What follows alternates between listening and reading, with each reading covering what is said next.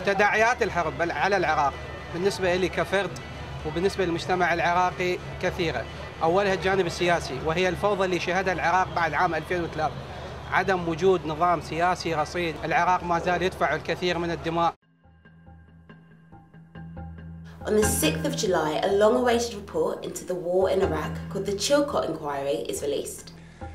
Saddam Hussein was undoubtedly a brutal dictator who had attacked Iraq's neighbours, repressed and killed many of his own people, and was in violation of obligations imposed by the UN Security Council. We have concluded that the UK chose to join the invasion of Iraq before the peaceful options for disarmament had been exhausted. Military action at that time was not a last resort. Despite explicit warnings, the consequences of the invasion were underestimated.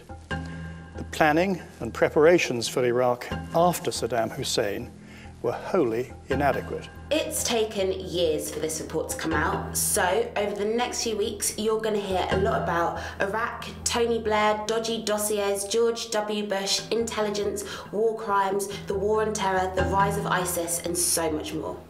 To think of Iraq today, probably the first thing that comes to mind is ISIS. In Iraq, the death toll from Saturday's car bombing in Baghdad has topped 250, making it the deadliest car bombing in that country since the 2003 U.S. invasion. على الوضع الأمني، على الوضع الاقتصادي بالبلد، ما أدى لدخول داعش، الإرهاب، المجاميع المسلحة. The sudden rise of ISIS is due to many factors, some specific to Iraq, some specific to Syria, but fundamentally ISIS is a creature of geopolitical upheaval. The organisation has spread through the Middle East, driven by power struggles between Sunni Muslim states led by Saudi Arabia and Shia Muslim states led by Iran. يعني بدأت أول سبب بدأت دمار العراق والطائفية. بدأت تنخرب بعض البلد شوي شوي لحد الآن أفنتها بالكامل. ISIS arose from the ashes of the war in Iraq, which was launched in 2003 by the US and aided by the UK. We did not want this war, but in refusing to give up his weapons of mass destruction, Saddam gave us no choice but to act. It was a controversial war even then, with millions of people in the UK taking to the streets to protest against it. Despite that, Parliament, led by Tony Blair's government, voted overwhelmingly to launch the war. The justification given was that Iraq was supposedly a threat to global safety and pursuing weapons of mass destruction, a claim that we now know to be false. It concludes that Iraq has chemical and biological weapons, that Saddam has continued to produce them, that he has existing and active military plans for the use of chemical and biological weapons, which could be activated within 45 minutes, including against his own Shia population. Despite claims of how threatening Iraq was in the build-up to war, the invasion showed that Iraq barely put up a resistance. This was because Iraq was not the great, powerful threat that Parliament had claimed, but a poor, weak country that was easily invaded, and the Iraqi regime, led by Saddam Hussein, was toppled. The consequences of the war for the Iraqi people was devastating, for while the invasion may have been quick, the war lasted 8 years and claimed hundreds of thousands of lives. Some claim even 1 million were killed. And the human impact beyond loss of life is incalculable. يعني حدث بعض التغييرات ومنها أولا تدمير صالح البلد، الاقتصاد، ومنها الصناعة ومنها الزراعة، والشيء أساس هو دمار البنية التحتية للشعب العراقي. انعكاسات نفسية أو يقعد بالبيت يحتكف. But Britain's role in Iraq and its cooperation with its closest ally, the United States, did not begin with Tony Blair and the war in 2003. On August the 2nd, 1990, after a dispute over shared oil fields, Iraq invaded Kuwait. 4 days later, the United Nations Security Council imposed economic sanctions, the most comprehensive in modern history. Almost everything was denied the people of Iraq, including, for the first 8 months, food and medicine. The UN, with the enthusiastic backing of the US and UK, had imposed sanctions on Iraq. For Iraqis, it meant often being cut off from access to basic goods and services, including some food and medicine needed to lead a decent quality of life, as well as having an economy that's on its knees. The conditions brought about by these sanctions were so extreme that they were labelled genocidal by Dennis Halliday, the United Nations humanitarian coordinator in Iraq, who resigned in protest in 1998.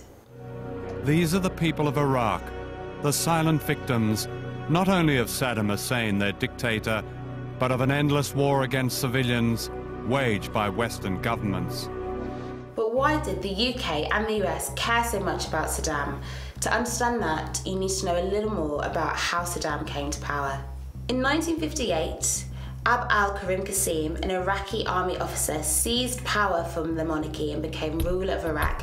This didn't sit well with Britain, who'd been closely associated with the old regime, which had now been overthrown. But it didn't last long. In 1963, Qasim was overthrown and killed with the aid of the CIA because he was seen to not be acting in the best interests of the US. And guess who played a role in that CIA conspiracy? That's right, Saddam Hussein, although he was just a young man then. After some back and forth, Saddam gained power of Iraq in 1979 before embarking in a brutal war with neighbouring Iran. It was during this war with Iran that Iraq did have chemical weapons and used them with the complicit support of the US. The UK also helped to arm Iraq during this period. So it's incredibly ironic that in 2003, these states turned around and launched a war against Saddam Hussein's Iraq when it was incredibly weak and didn't have weapons of mass destruction. Oil plays a big role in this. Our economies were and still are very dependent on oil, and Iraq has a lot of it. What happens to the people living on the ground in these countries hasn't been a priority. دراستنا راحت انتهت. شو يعني شو؟ هواي شغلات تأثر علينا، هواي. اقتصاد يعني دمر. نتيجة هاي الحرب يعني قانون أي دولة ماكو. هواي شغلات تغيرت بالبلد. نتيجة هاي الحرب دخلوا إرهابيين. هاي التفجيرات جاية تصير يومية، احنا كشباب يعني نخاف نطلع.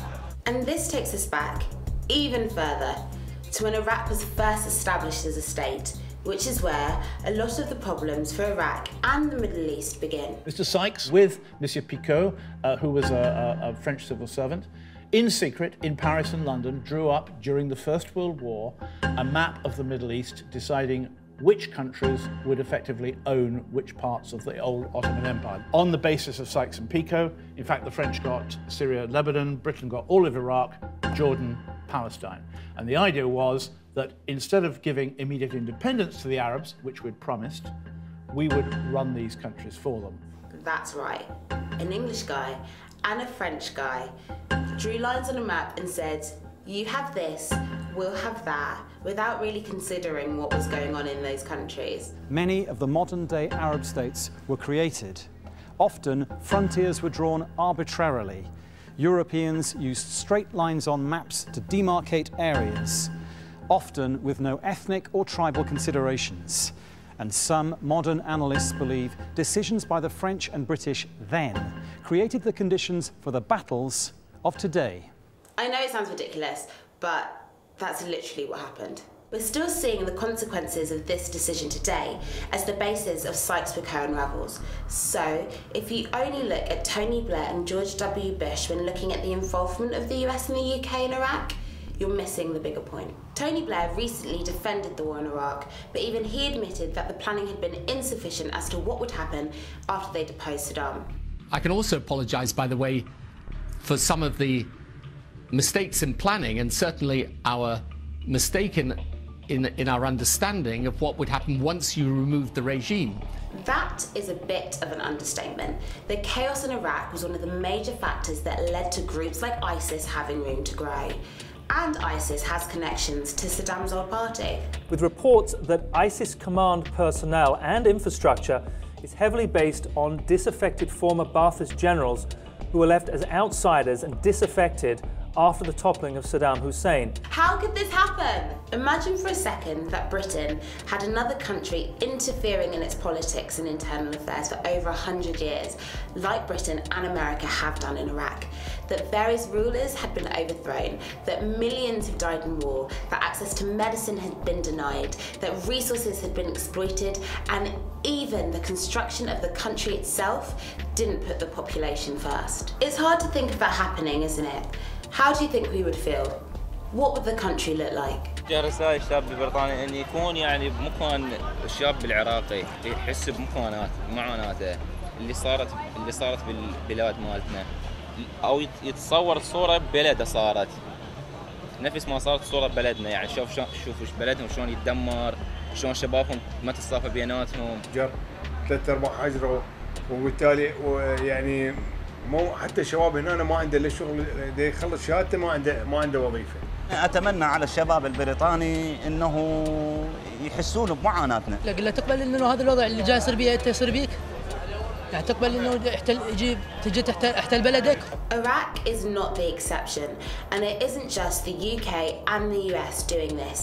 Many other countries have had similar experiences, and maybe we need to ask ourselves, why is this happening and what can we do to change it? If you found this video helpful, share it with your friends and let us know what you think in the comments below.